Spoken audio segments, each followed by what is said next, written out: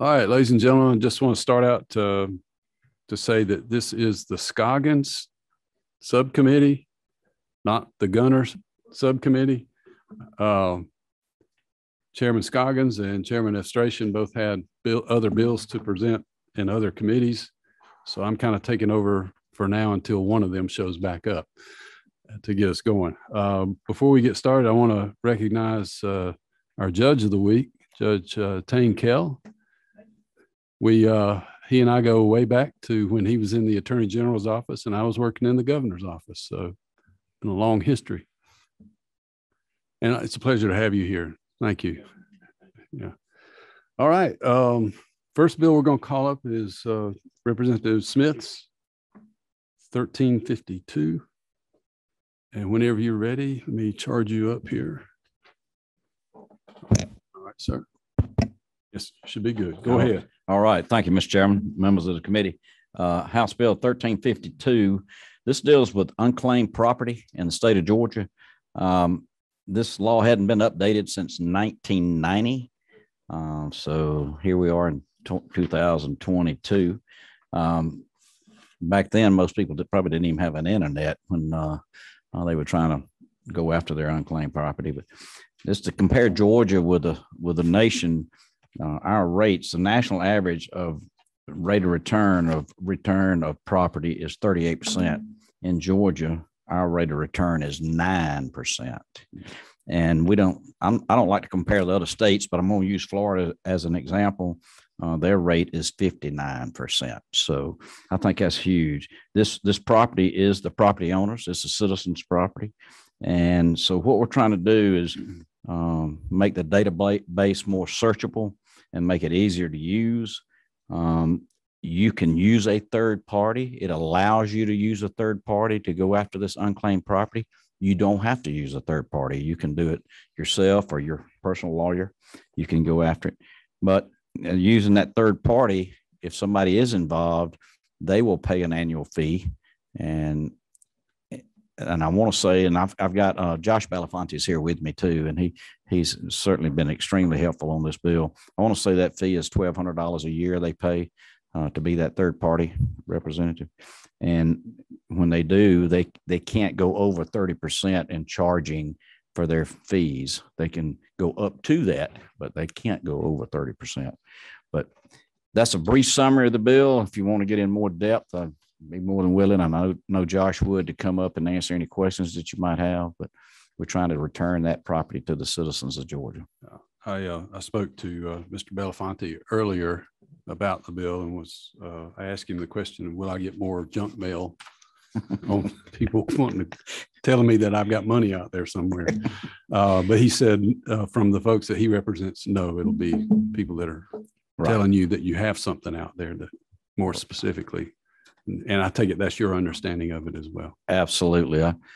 Even though I would think the department does send out notices or there are notices online, and some people don't use a computer, as well as others. I'm one of those that doesn't use one as well as others, but just knowing and that somebody lets you know that there's property there's a certain amount of money. It may not be a very large sum, but that's still your money, and a proper way to go about obtaining that money. A little assistance is good, I think. All right. So. All right. Anybody have any questions of the author? Yeah, I know. I don't know if we have anybody online or not. Yes. I'm trying to make sure that to his point about getting the junk mail, because we get mail every day. Somebody saying you won this, you earned that, you got this. How is this going to? How are people going to know that this is for real? Well, right now they can know by going online and going to the DOR department website and seeing that they have. Sure, it would instruct people to go. But you trust people to go, but there are only a few companies that are in the business that actually go after this unclaimed property. They do it as a legitimate business and they pay their fee.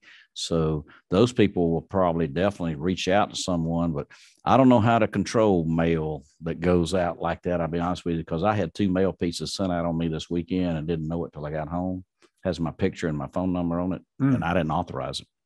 So how do you control that? That's a great question. I wish I knew how, but well, I'm not asking how to control it because I know we can't. But I'm trying to figure out how to, because I mean, I support what you're doing, but I'm trying to understand how do we allow people to really know that it's real and not junk mail or junk. Is there something in your process that? Yeah, I'd have to. I'd like to refer to Josh if I could. You see if understand he's my question? Though I'm just trying to. Yeah. How do we? What's different that will make people know this is real? Because we'll end up still leaving all of that stuff on the table if we don't think it's real. That's true. That's a good question. How do I know that's authentic? That if I receive something in the mail, is it authentic? It's going to take an initial contact. If I received it, I'm going to have to make a contact somehow. Maybe call the Department of Revenue would be my contact. I'm just thinking out loud. Yeah. But they're the ones that have the property. And if a third parties. I'm just thinking that somewhere in here, if it's not already in here, we need to put something that will differentiate this from the rest of it. Yeah. I guess it's, people have to initiate. If it's coming out and it's stating they have unclaimed property, they may have to verify that through the Department of Revenue. Maybe they verify it through the Secretary of State's office, see if they have a business license in Georgia or registered as an LLC. If they're already an LLC, I guess that would be a number of ways that first come to mind to me, but I hear your concern. And okay. I think Josh Mr. Belafonte, do you have anything you want to add to it? You can come up right over here. Thank you. Thank you, members of the committee and Representative Smith. Two things I would say. One, there's a provision in the bill. It's lines 213 to 217 that prevents the information that somebody would gain by searching the database being sent for any reason other than assisting someone with unclaimed property. So I think that could go to the junk mail piece. To the question of how does someone know it's real? I mean, there would be the permit that they would need to get if they're not an attorney. And so if somebody's doing it on a fraudulent basis, then there would be, existing laws to address that. But there's nothing in here specific on like a use of a seal or anything that they would know. But at least for the third party companies that do it, they don't have their incentive would be notify somebody and then frankly, leave them alone. It wouldn't behoove them to bother them and keep calling them. But I don't, there's, I'm not concerned about them keeping the call. I just, like me, if I went to my phone right now, right, and there was something on here that said you have property, unclaimed property somewhere. My first reaction to that would be, okay, you're right, whatever. Right. And so what I'm trying to figure out is there something in your process that if I looked at this and I saw you have unclaimed property, that I would know that that is real versus something else. Yes. I mean, it's not explicit in there, but one of the things that for example, if you are presented with a contract and there's a contract form in here, you would have to provide the amount, the last known address of the person. So if you got something that had somebody who you knew to be a deceased relative or a deceased friend that might leave you something, you would be able to see that. And I think that adds to the level of comfort versus just a piece of mail saying you have unclaimed property. There's nothing in here that mandates that. But I think certainly in the third party's incentive would be to get you to respond. And so the more information they can provide you, the more likely it is that you would think it's real, I would think, versus just you have unclaimed property, call and we'll work with you from there. Okay. All right. Representative Dreyer online, and I don't know if you're unmuted or not. I should be unmuted. Thank you, Mr. Chairman. I would also think that when these notices go out, it could include some information prominently placed that they are, licensed by the state of Georgia to do this. And, that there is, I think as Mr. Belafonte pointed out, there are criminal penalties if somebody is falsely holding themselves out as, specifically permitted by the state of Georgia to do this sort of thing. So I would bet, I would suspect a marketing person could could figure out some ways to lend some credibility to this when it's mailed. Don't you think, Chair Smith? I agree with you. You know, I'm open to any way that, you know, it clears it up. And I can't think of some right offhand because I hadn't heard this question till today, but I mean, why not? Let's clear it up and make sure it's authentic, I guess is what we're looking for. Is this unclaimed property advertisement authentic? So how do you do that? Yeah. I would think that the companies that were doing this would have some really good marketing people, and they really have basically a licensure or certification from the state of Georgia that the marketing people for these companies could put in a prominent location. There is a chance I think it gets thrown out. I think that's unfortunately a byproduct of everything else that we get. But for the most part, I would think these folks probably can develop a pretty good way to rise above the other stuff. Just my hunch. I agree with that. I agree with that. I think the most important thing about this bill is it brings the idea that we get property back to the individual that it's supposed to go to and not to the state. That's right. So, that's right. All right. I think we have Judge Paget. Is that right? Online to speak to the bill. Yes, sir. Yep. There you are. Yes. Thank you. There's just a couple of concerns on this bill that applies to probate court, and Cal King with the State Bar Fiduciary Section has done an excellent job of providing some suggested language. But currently in the bill, lines 54 through 58 provides that a copy of the will should be provided to certain people. And then further on in the bill, lines 108 to 111 allows electronic copies and that the originals be destroyed. Well, we as probate courts never want original wills destroyed. They should never be destroyed. And in 54 to 58, we feel that the original will should be filed with the probate court of the last known resident of the decedent. And then we'd like to see some tweaking to the language of 108 to 111 to not allow the destruction of original wills. And that's our main two concerns with this bill. All right, Judge Paget, I got the 108 to 111. What was the other one you said? It was 54 to 58. Gotcha. All right. Mr. Chairman, Yes. if I could respond, we're agreeable to adding language to make sure that's Address taken that. care of. Mm-hmm. Okay. Perfect. Thank you very much. Yes, ma'am. All right. All right, Judge Paget, anything else? That's it on this bill. All right. Anybody have any questions for Judge Paget? Not seeing any. All right.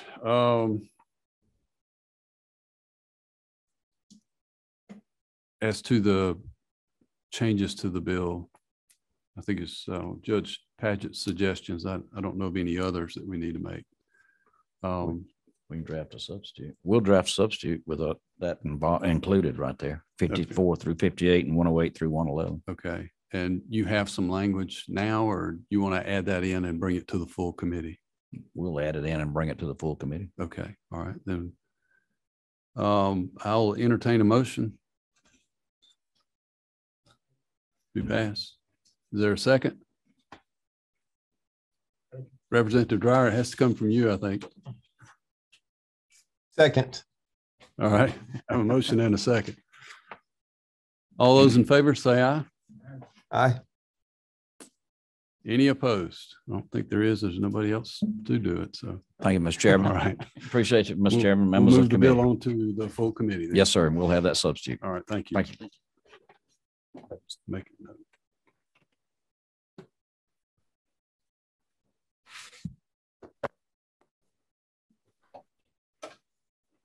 All right. This time I'll call up House Bill 1350. I'm sorry, not 1350. Excuse me. House Resolution 769. Sorry, Representative Wade, the seniority takes precedent here. Don't do that. I want to see how it's done and I'll go. Oh. No, you got it. It's your committee. The chairman is here.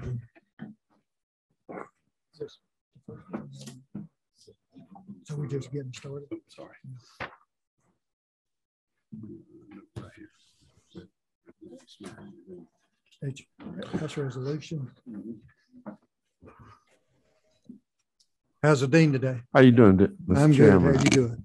I'm doing fine. Okay, ladies and gentlemen, we are here for House Resolution 769 and Dean Smiley. If you Thank you very much, Mr. Chairman and members of the committee. I serve as chair of the Columbus House delegation, and the city council in Columbus has forwarded me this reciprocal sovereignty immunity bill for a House resolution, something they want to study as it involves carrying out the duties and operating vehicles in states that are contiguous to Georgia. And of course, Columbus has been right across the river from Phoenix City, Alabama, and trying to get some kind of clearance on what could we do to alleviate risk in the various governmental operational aspects of it. And so what they did, they passed a resolution asking the Columbus delegation to present to the members of the General Assembly a study committee to look at doing this during the interim. And I was very honest with them. I told them I would introduce this bill, but that I would ask the members of the committee not to do anything to move it forward, because I just know that study committees, I'm a former chairman of the rules, and knowing the system, that the likelihood of a study committee during an election year is not the proper, may not come about. So that's what we're putting a stake in the ground, asking that this is something that we will continue to take notice on and to look at it in future General Assemblies. But at this time, I did want to introduce, but the feeling was, and I've had a great conversation with the chair of the Rules Committee and the chairman of the committee. So as a matter of courtesy, I wanted to come and explain it, and thank you all for providing a hearing for it, but ask that you not take any action on it. That appreciate you coming today. Okay. Thank y'all very much. All right.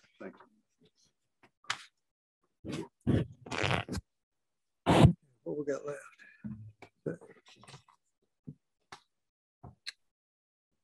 Okay, Hesper. Okay, ladies and gentlemen, the House Bill 1350, Representative Wade.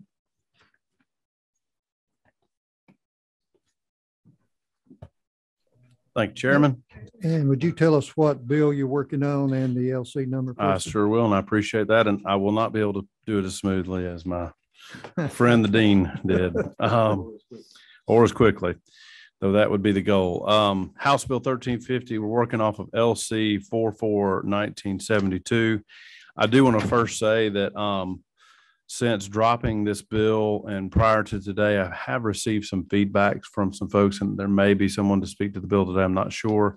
I'm going to work with them to try to address some of their concerns and strengthen the bill. There's also some similar language as it relates to in the banking industry when accounts have specific beneficiaries listed that are not subject to probate, that we want to potentially look at those two issues and then incorporate those in this bill. Hopefully, if there's favorable consideration, that via a substitute, but definitely look forward to the conversation. And ultimately, I will say I'm happy that it's only 2 pages. Right. That will probably change based on the feedback I've received thus far from concerned advocates, for what goes on in probate court, especially. And I appreciate their insight. This is not my wheelhouse. Even though my name is Will, your wheelhouse. this is not my wheelhouse. But I have, as a banker, dealt with clients that have gone through situations who, had a family member pass. And I'm even now been in my career long enough to unfortunately had a few clients that passed away and had to, sometimes the banker gets involved, at least as a pseudo advisor on helping them gather information. Right. And so the reasoning behind this bill and the reason that I want to try to help improve the notification process is something that happened in our community. And I've been told through our sheriff that this has happened in other communities in which in some cases, most executors do a really good job of notifying the heirs under current statute, but sometimes there's some, the individual executors may have their own process as it relates to notifying beneficiaries, known or otherwise, the trickle down beneficiary, if you will, if it's a church and they had a name change. There's lots of things that we could contemplate, but ultimately my goal and the purpose and the intent for this legislation is to ensure that heirs and beneficiaries are notified in a timely and accurate manner, and that responsibility should be on the executor or executrix of an estate, and that the probate court just continue to do what they do, which is ensure that the information is provided and they subsequently review that information and assume it is prepared as accurately as possible on the executor. And then if the executor were to fail to do that or fraudulently do so, it could be evidence, potentially in a criminal case, should the executor make the wrong decision to use those funds outside of the determinants within the will. So that's really the presentation of the bill. I'm definitely willing to answer any questions. And again, I would like to I think it's the judges on today. I think she was speaking earlier, Judge Pageant. I would like to connect with you to make sure that we can incorporate some of your ideas to make the bill better. Well, you and I talked about this Yes. bill when you first started about it, and being a retired probate judge myself, I think it's a good bill.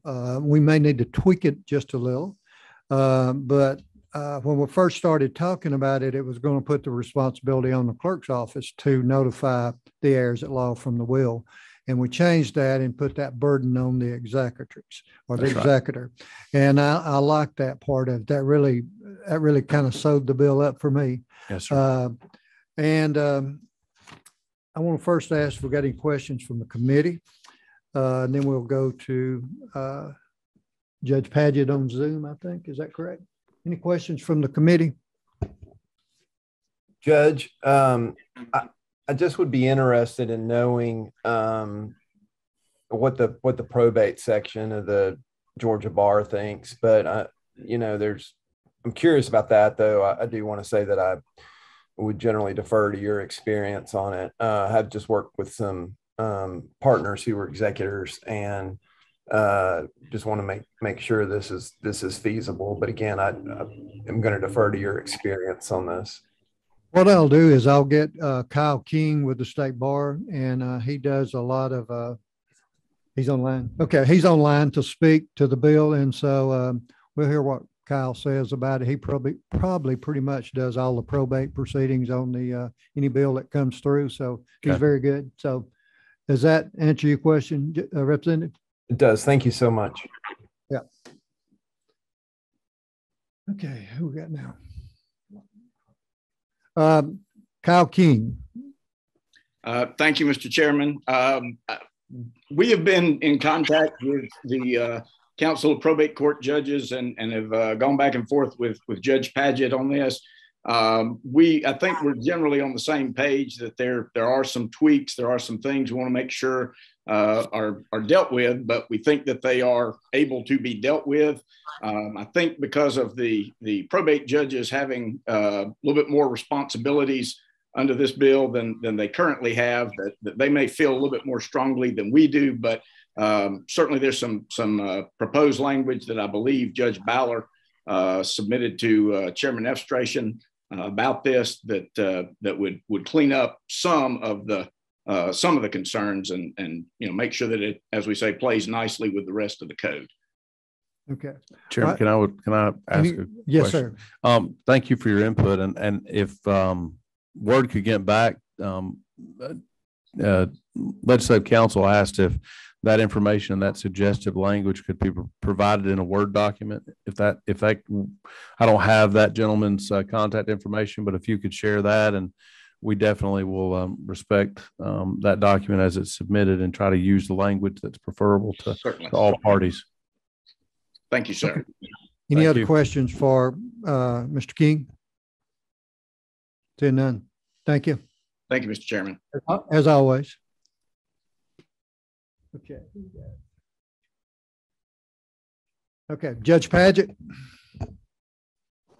Good afternoon. How are you? Good. How are you doing today? Good. The only other representative in here today. Do what? I'm sorry. We have your representative in here today. Yeah, I see him.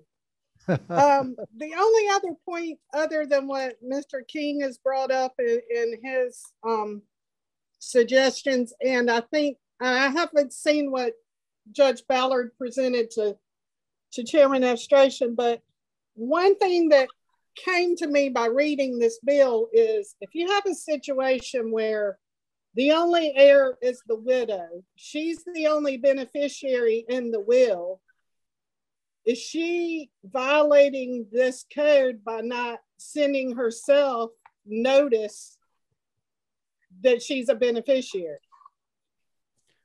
That would not be my intent. That's no. not. But that's what the law says. I mean, that's what this bill says, is that she must provide notice to all beneficiaries and provide proof to the probate court that she did it. So I think there needs to be some ability to acknowledge as a beneficiary rather than requiring notice to everyone, to give the beneficiaries opportunity. Just like they acknowledge service of the petition, they can acknowledge that they are a beneficiary. I'm amenable to that. I don't have a problem. But other than the language that that Kyle King has provided, probate courts do have an issue with it being in the code that we are required to review every will, because not every probate court has time to sit down and read every single will. Metro Atlanta courts, even some days in my court, most days in my court, I could review every will. I do have a staff member that does review every will to make sure the named executor is the person being appointed, but I don't make them read every beneficiary listed in the will. And I think you're putting a burden on the courts to require that. But other than those are. Well, Judge, I think that responsibility would fall on the executor. And if the executor failed to do so, then that would be grounds for removal. Exactly. And, but the way the bill's written currently, that burden is on the probate court. Okay. To review the will and make sure that the notices coincide with the will. And it's like Judge Ballard said, if you appoint, if the executor is a thief, they're going to steal no matter how much notice is required. Okay. I appreciate that. I would say that we have speed limits for a reason, and that I know people that, if my mom is a person that every person in my community would tell you that there's no way that she would ever get a speeding ticket, whether there was a sign or not. She doesn't drive fast. She would actually probably get a ticket for driving too slow. But this is to keep the honest, and also to provide what I believe, and I'll say this as a community banker, that, and I'm not against executors, and I will probably have to serve in that capacity at some point in my lifetime. The concern that I have is if there are people that see that there's an opportunity that would go unnoticed because nobody's paying attention, that those beneficiaries, an example, possibly a nonprofit, if they were not made aware that they were a beneficiary directly by the person who, prior to their passing, if they don't receive notice, then those funds could be put at risk, and it might lead someone who has some other issue.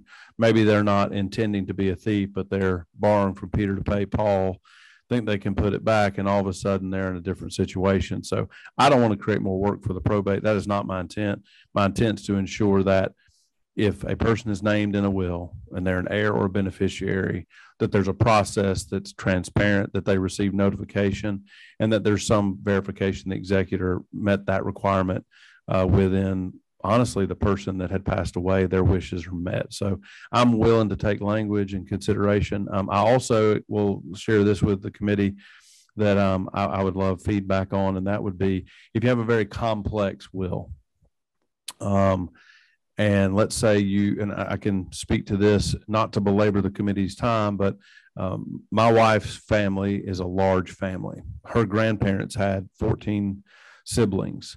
And in some cases, and we know for specific, my wife's grandmother, when she passed, she had one daughter that had passed prior to her passing. And there was some confusion as to what percentage of a piece of property was to be conveyed to her surviving husband, who was not technically, as we say in North Georgia, blood kin, right? Right. And having those things spelled out, and it may take longer time to determine who some of the heirs or beneficiaries are, depending on the complexity, that I want to make sure that we provide appropriate time once a executor and the will has been read, that they provide notice. So I want to be very flexible with the courts and not create burden. I ultimately just want to make sure that we keep the honest and make sure that folks receive notification if they're a beneficiary or an heir. That's my goal and that's my intent. Okay. Thank you, Representative Wade. Judge Gunter. Thank you, Mr. Chairman. I guess this is going to be more directed to Judge Padgett. Would a judicial notice provision in here work for that situation you were talking about, where you have just a sole beneficiary of a widow? And the other question I have is, I'm not sure what you mean by judicial notice. That the court could take notice that there's only the beneficiary, and that is the executor who has presented the will, which would mean that they have notice of what's in it. That would work perfect. Yes. What concerns me, is just that situation. And, most wills that we have, the majority of the wills, it's the only people named as beneficiaries are the heirs. So if we were allowed to take judicial notice, that would satisfy that. And we have no problem with the notice provision.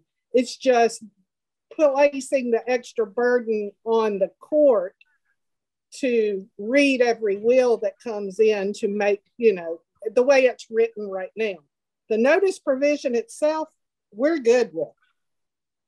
Okay. And would it be a way of reducing the number of wills that the court would have to look at if we took out those that are probated in common form and just use the solemn form?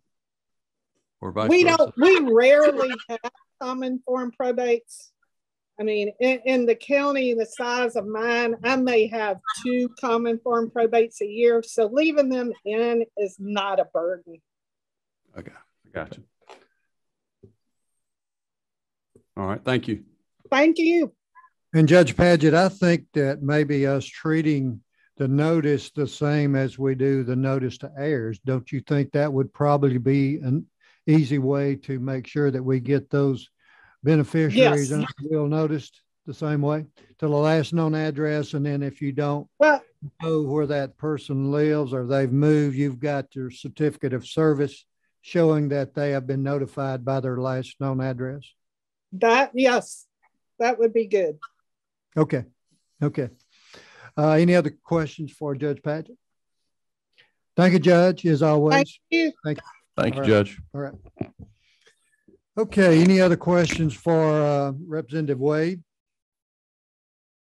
If not, we're not voting today. So Representative Wade, thank you. And we'll see you soon. I'll keep working and I'll get a substitute for your consideration. Okay. Thank you. Thank you. I appreciate your time. Okay, ladies and gentlemen, that's the last one. Thank you for today. Appreciate your time.